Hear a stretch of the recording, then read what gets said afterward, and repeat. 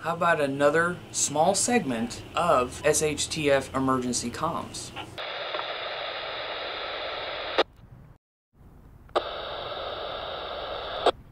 Here we go. How's it going, guys? Cory the Random Guy back at you again today. Today I'm making two videos on the SHTF Emergency Comms. The last one that you guys just seen was with CB radios, HF radios, scanners, and how you can get information long range and then translate that into your community with the FRS or MERS or whatever you guys have. But before we begin this video, I'd like you guys to keep liking, subscribing, sharing, commenting, hitting that notification bell so you guys don't miss anything. Thumbs up, thumbs down. You guys are doing amazing. Okay, this is all learning process here. You guys are learning a bunch. There are things out there that I don't know. So, I mean, if you guys know it, please feel free to share. We do have a P.O. box for the channel. Fan mail is welcome. P.O. box addresses will be in the description below, and you can also find them on the About section of the channel. And also, don't forget, we have a community tab that you guys can comment, share, whatever that you guys feel that needs to be shared with relating to this video or any other videos you guys seen. You guys feel free to jump on there and just start communicating with each other. So with that being said, let's move on. Okay guys, we have said that little walkie-talkies are great for very short range communication. We have also said that having the ability to have like a Baofeng on a external antenna would increase your range, but you're still limited on information gathering of what's going on. Therefore, that's where CBs come into play. External antennas, you guys can rely on I guess I shouldn't say rely because it's very unpredictable, but you guys can use the atmosphere to your advantage for gathering signals and listening to what's going on around, passing that along via your short-range communications. But here's a tip for you guys. If you guys have a list of frequencies like I do for emergencies, and you guys print them off, go out, get yourself a cheap laminator. Laminators are not that expensive. We got this one at Walmart. No, they are not paying me to show this. I bought this with my own money, but here's a cheap laminator. Letter size, that's all you guys need. 18 bucks for this, and it comes with 5 sheets of the laminating pouches.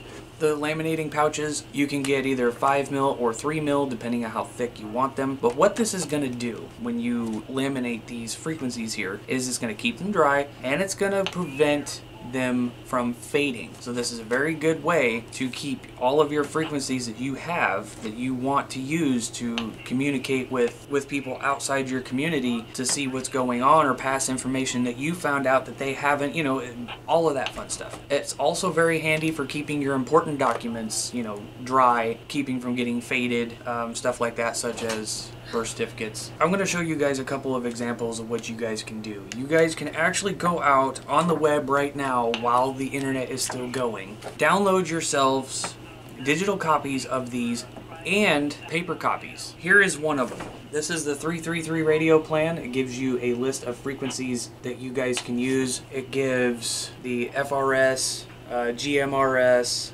PMR, MERS. Then you got CB AM, which is channel 3 and channel 9 AM, which is great for preppers and highway safety. Single sidebands, you have 36 upper sideband, 37 upper sideband, and then you have the CB free bands. If your radio is not capable of free bands, and we'll get into that in another video, but if your radio is not capable of free banding, then, you know, those free band frequencies aren't really going to do you any good. You have VHF, UHF ham, and HF ham. You can get down if you have a radio that is capable, like the ICOM sitting up there, that is capable of going down to 3 megahertz and below or above that, anywhere in between from 0 to 30 megahertz. That also shows frequencies right down there in the bottom that you guys can go to. And of course, you got your marine bands.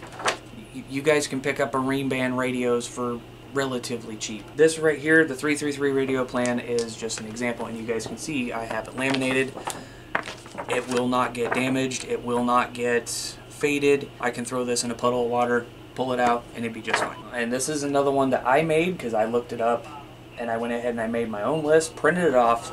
I also have a digital copy of it. Basically what I'm saying here is that you guys can you know, have a list of frequencies kind of like what I got here, and use them. Use them, keep them around for your guys' emergency things. And what's really cool about laminating this stuff is you can take dry erase markers, mark down stuff on it that you have heard or whatever, until you can kind of use it as like a little notepad or something. You can also check off active frequencies that you can get information from, or whatever the case is. So that's another tip for you guys to have in your guys' emergency stuff. Now, the laminator itself, I do not know how much wattage it takes, so if you guys run on solar, and that's another thing we'll get into in another video. The next video that I am going to explain to you guys is digital copies of pretty much anything that you guys can have. So anyway guys, until next time, 309 Central Iowa, signing off. Stay safe guys.